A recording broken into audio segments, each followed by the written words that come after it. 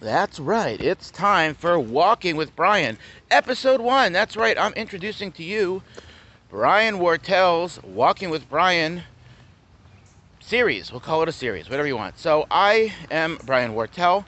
I have been writing songs really as long as I can remember. I'm actually trying to get some cassette tapes from when I was a kid, making up all kinds of songs, digitized. But I've officially been writing songs since I've been, I think, 15. Give or take in some form or another. I've written about 150 songs to date, some of which are completely done and out there. You can find some of my early demo work on iTunes, Spotify, etc., Amazon. I really haven't been able to get a lot of my stuff out there yet, but what I decided to do to help expose some of my ideas, perhaps talents, whatever you want to call them, I've just been taking a lot of walks lately, trying to get a little healthier, and as I've been wanting to do my entire life, as I'm walking around, I sing, right? If I'm not listening to music, I'm always creating music, right? And whether it's singing songs that I know, or singing songs that I've made up in the past, or singing completely new material, or whatever it is, beats, doesn't matter. I'm always surrounded by music. I have to be surrounded by music. I've kind of been indoctrinated that way by my dad, who's also incredibly surrounded by music.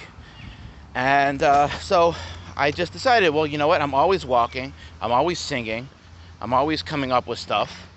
Let me share some of myself with other people. I feel like I've been keeping it in for too long. I haven't had the either financial or other musical opportunities to really be able to get a lot of my stuff out there, although certainly hope to do so in the near future. Looking to write for other artists, and right now I'm just trying to do exposure. So I'm going to be starting this series called Walking with Brian. This is officially the first launching episode. I don't know how long it'll be yet. It probably depends on how tired I get, if the weather changes. But right now it's pretty nice, a little bit of cloud cover. So let's start with one of the first songs that I ever wrote. Officially the first song that I ever wrote, more or less in the form that it's in now. And that is on my self-titled debut album, which you can find again on multiple platforms. And this is I'll See You Tomorrow. Again, I'm not going to sing the whole song because that's not really the purpose of this Walking with Brian, although I certainly could. It's a very simple song, but still very proud of it.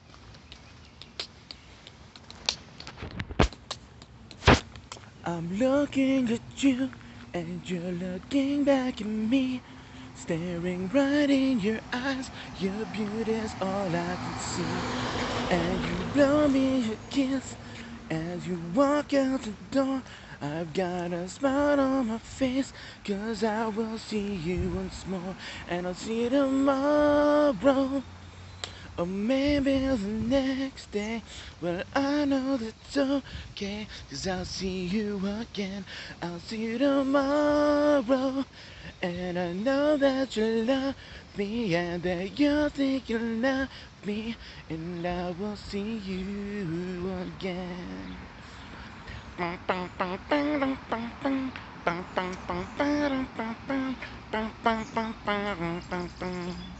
Now, officially, the first song I ever wrote, even before that, was a song that I actually came up with at the age of 8. And again, this is not counting all of the just coming up with stuff on top of my head since I was like 4 or 5. But the first, like, semi-official song I ever wrote was called SS Apricot. Definitely had much of a silly streak back then. A lot of my songs before they wound up getting more into the love and social change and rock and whatever else genres. A lot of them were kind of more silly. I also do have a whole bunch of comedy stuff that's in a whole separate branch that I'm not getting into right now. But so SS Apricot was a song that I came up with when I was 8, and really is not about anything profound, just basically about being on a ship and just kind of enjoying yourself, which is, perfectly fine for an 8-year-old, right? Really fine for adults too. Unfortunately, I lost the lyrics that I wrote down when I was 8, rewrote them when I was 11, I'm not even sure if I fully wrote them down when I was 8. I may have just really just kind of come up with the idea when I was 8. May have really just written down the lyrics when I was 11. But either way, I lost the lyrics when I was 11, only really remembered the chorus and the kind of gist of the song, and then rewrote it when I was, I believe, 15, maybe 16. And when I initially formed it, it actually kind of started off a little bit like I Just Can't Wait to Be King from The Lion King, because that's still my favorite Disney movie of all time. So I've kind of tried to craft it a little bit so it does the beginning no longer sounds like that. And again, I kind of had to recraft it because I kind of forgot what the verses I came up with, many years before. But anyway, it's honestly not my best song, but it's very dear to me as it's like officially the first song I wrote, especially at such a young age. And hopefully I remember all the words at this point, or at least the beginning of the words. I'm not sure if I will. I'm just going to sing the chorus. Let's just go with that, because I don't want to make a fool of myself, right? But hopefully I'll get that song out there in some form or another. I may have the vocals version of it. It's possible I have the vocals version of it on my Reverb Nation page, which I definitely have more material on my Reverb Nation page than I do out there on many other platforms. So please check that out, reverbnation.com. I believe /Brian Wartell, or it might be /artist/Brian Wartell. You just do a Google search. So anyway, basically the chorus goes, the SSA, the SSA, it doesn't matter if it's cold or high, I'm going on the SSA.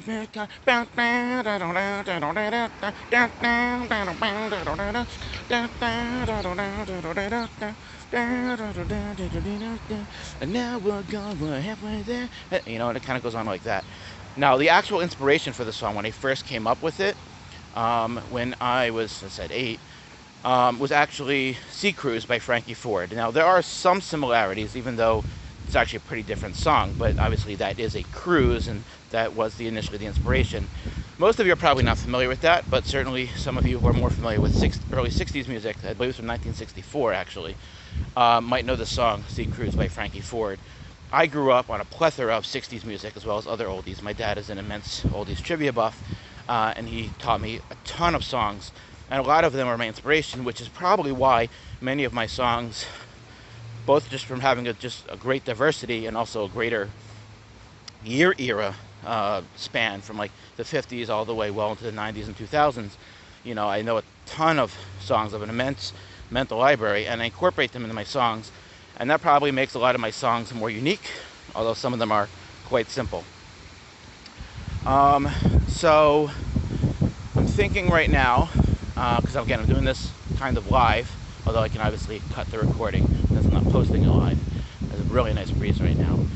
I'm gonna just, I'm actually trying to come out with a new album. I have one album out right now. At least unofficially. I mean, it's out there, but it's just not really professionally recorded. I kind of did it in my room. Feel free to take a listen. Self-titled, Brian Wartell. I hope to put out a second album in a similar fashion later this year. One song that I'm working on perfecting right now is called Bluebirds in the Sky. It's one of multiple songs I'm dealing with that has to relate to people who are going through a tough time. And unfortunately I know many people who have or are going through a lot of different struggles, whether it's, just simply dealing with family or health issues, or even, being suicidal, right? A lot of people are dealing with mental health issues these days, or people are heartbroken, and unfortunately there's way too much depression to go around. And I feel like I can try and use, it's not the only thing I'm going to write about, of course, but I feel like part of my music can hopefully cheer people up. Again, on my Reverb Nation page, and I think on my YouTube page, I have a very simple video of a song called Smiling Through the Tears, which I also hope to have on this album.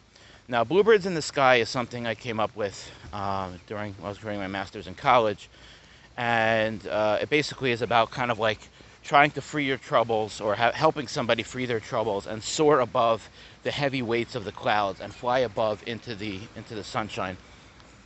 And why I specifically chose a bluebird, I don't know, but obviously I love the color blue, and it's symbolic with calmness, right? The blue is often symbolized with tranquility.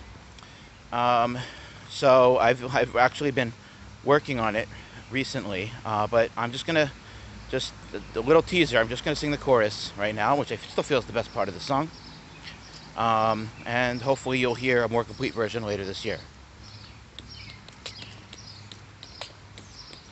Hi, I know you're feeling lonely. Hi, I know you're feeling down. Hi, like you're the one and only who's going through this time. But we can work together and we can turn this thing around and fly. Now, not all of my songs are soft. It's certainly much easier since I'm not the greatest keyboard player. I'm very good at coming up with material. And I don't really have a lot of other people to help me with music. I have one guitarist who helps me periodically, but again, it's more acoustic. So a lot of my songs that I'm coming out with right now are very soft, unless I happen to have like beats and stuff that I can use on a computer. Oh, look at these cardinals. Sorry, I get distracted easily. And, you know, so I definitely do have much harder songs, too. You know, I also have some songs about, you know, ex-girlfriends and things that are probably a little more mainstream in the rock spectrum. Even have a couple country songs, although extremely few. There is actually one that I'd like to eventually write for Randy Houser and Eric Church, which I guess I could sing that for you right now, even though it's kind of going to go into the rock spectrum, but we can do that, fine. See if I can remember it all and try and do the voices properly. Okay. Read on me this, read on me that. What you doing in a place like that? Now come on. Yeah, baby, come on. I'm singing now and I don't know the words because I'm still making up the song as I go along. And come on. Yeah, baby, come on. Come on over, let me take you for the ride of your life. Come on over, let me show you and make you my wife. Come on over. I'm still figuring out the lyrics for that song, but it's really an idea. And then it goes to Eric Church. Yeah, baby, come on. Trying to do my best to imitate him. You know, so it's kind of like a fun, groovy song. That's one of only 2 country songs that I made, and the other one was really kind of more of a novelty song. So haven't really broken much into the country spectrum. Probably will not really ever, but I do enjoy listening to modern country music, especially ones that are more rock oriented. All right, let's see where we at. Back to other rock music. There's one that I came up with about 12 years ago, also kind of nostalgic, and it's back when we listened to the 45s, back when it felt so good to be alive. Yeah, I still remember, back when rock was cool. I used to listen to the love groove, yeah, this little smooth move, even in the pouring rain. You know, so I have so many different types of songs that are out there, or really not out there, that I want to get out there, I should say. All right, so I really kind of want to actually head back, because I'm worried I'm going to get tired. I got a lot to do today. All right, but I can't turn around right now because there's no sidewalk on the other side. I'm just sharing my thoughts. Again, that's Walking with Brian. You kind of get what you get. Some of it's planned, some of it's not. Let me just make up some stuff right now. Whatever comes up is what comes up. So you get what you get. All right, so let's see what we get.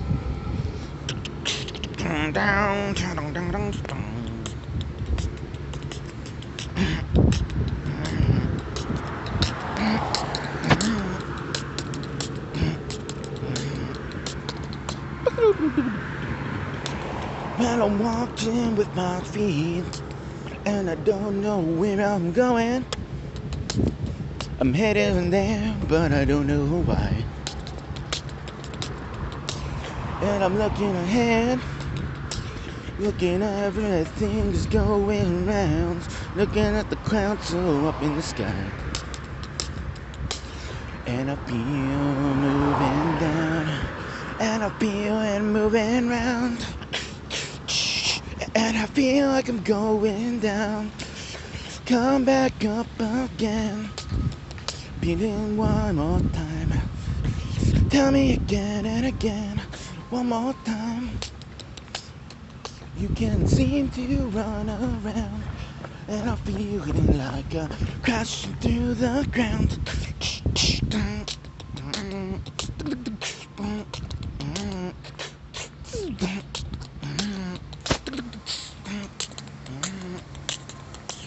Everybody wants to tell me one more time I can go where I don't know, passing everything by,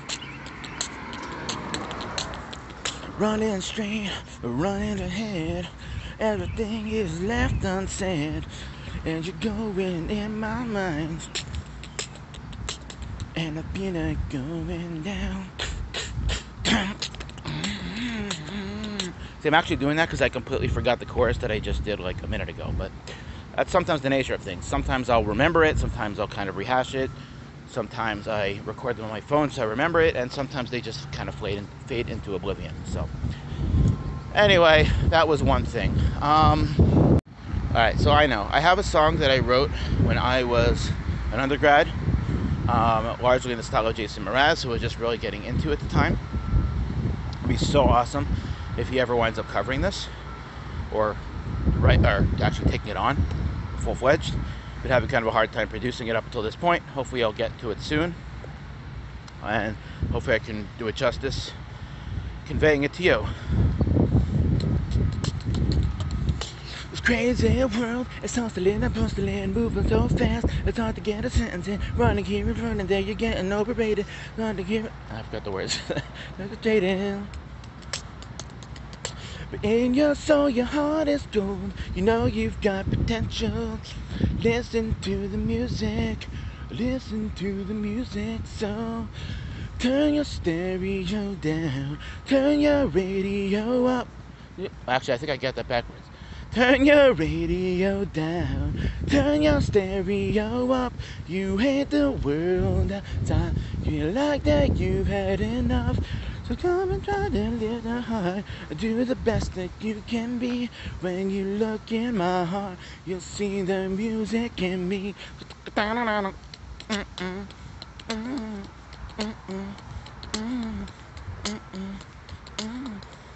And the song kind of repeats like a second time.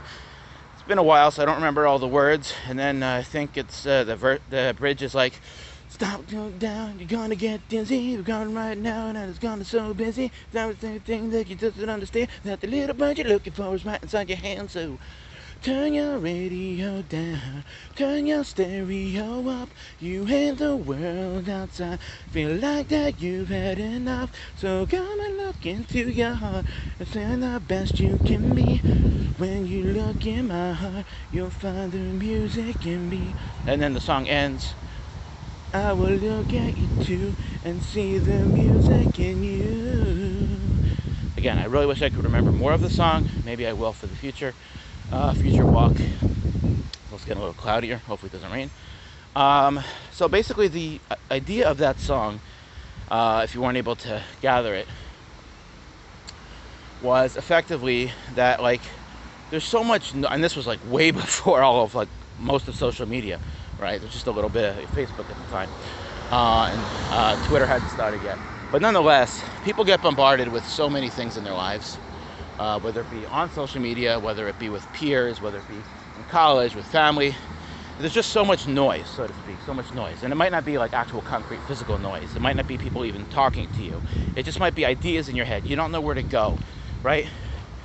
But you need to find that music in you. You need to find something which is a means of expressing yourself, and you turn that radio down, the one that's just going from station to station and is kind of haphazard and blasting music.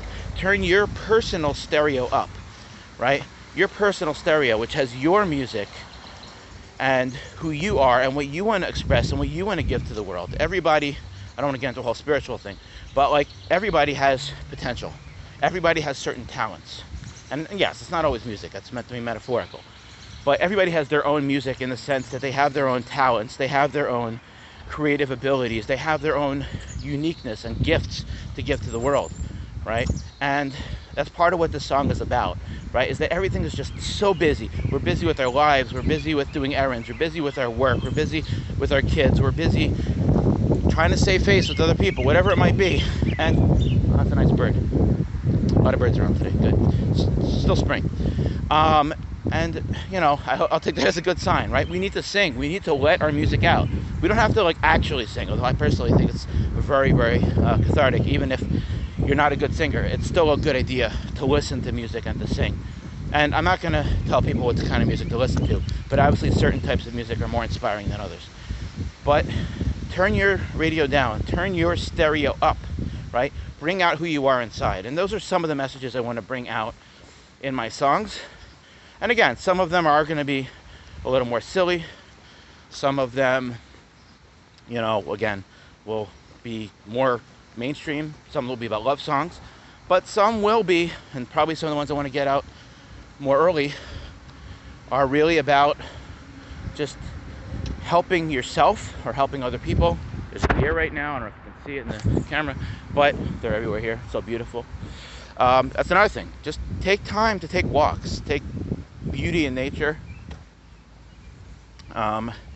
Take time out from all the noise. Take time out from all the busyness, the chaos in life. Get off the computer, get off your phone. I know I'm saying that because I'm recording on a phone, but you know what I mean. It's just we're bombarded with so many things in our lives. We don't have enough time for ourselves or for the people around us. We need a lot more just natural positive energy. I'm going to say musical energy, honestly. I feel like a lot of people, especially there's a lot of stuff that passes for music nowadays that I personally think is either garbage or it sounds good but it's still pretty cheap. And yeah, there's some stuff I like that honestly is not very good music, I'll be honest. But it's more important to pay attention to your own music. What resonates with you, right? What resonates with you? What do you want to bring out into the world, right? So I feel like that's an important thing to convey. And ultimately, I mean, I guess I have multiple goals, right? And, you know, I'll be honest, I have some self-interest at heart, but I really would like to get myself out there to really try and make a difference in the world. And if I can do that through my music, then that's one of the best blessings ever, right? So I can do some things that I love. I can do something that I feel is very influential, because we're much more influenced through music than almost any other medium, especially for the positive. Yeah, so that's just a bit of what I have right now. Again, I'm walking back. I still have some time, but I'm getting kind of tired. And anyway, so I'm just gonna wrap up with just one last thing. In addition to the series, which will be Walking with Brian, I also do self-carpool karaoke, which you can also find on my YouTube channel. That's basically loosely based on James Corden's carpool karaoke, except that all the guests I have are both musical guests and I do them myself. So kind of highlight some musical talents and put some, you know, witty quips in there and, you know, just kind of play around a little bit. So it's a little humorous as well. So check that out. I also have a podcast on Anchor FM through Spotify. So you'll only be able to get the full thing if you have Spotify. Basically what I do there is I like to highlight other artists and their music, and specifically songs and artists that I just feel have not gotten the potential that they deserve. And it's called Great Songs You've Never Heard But Probably Should Have. I believe I got the name right? Great Songs You've Never Heard But Probably Should Have, or But Should Have. And again, you can find that on Spotify. You can also find a more limited version on Anchor.fm. And please look that up, as I'm trying to not just get my own music out there. There's just so many great songs that I just feel have not gotten the recognition they deserve. Some of the artists that just really didn't get the recognition they deserve. They're only known by certain cities, Canadian artists even. So please check that out. Again, Great Songs You've Never Heard But Should Have, or Probably Should Have. Again, I don't recall the exact title. Because it's not just about getting my stuff out there. It's about getting the great music scene out there. There's so much amazing stuff that's not well known, and I really feel it deserves to be. So that's it for today. Signing out. See you next time. Walking with Brian.